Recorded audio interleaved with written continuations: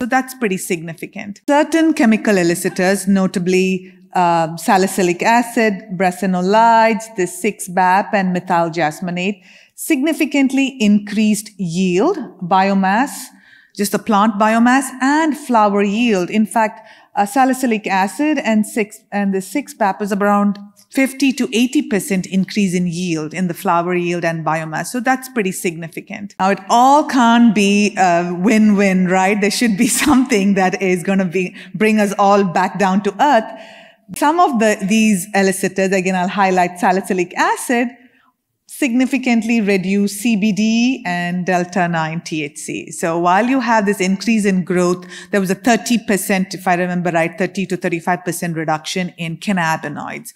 But you can make the choice. You're getting all this increase in yield, and you're seeing a small reduction, well, a 30% reduction in cannabinoids.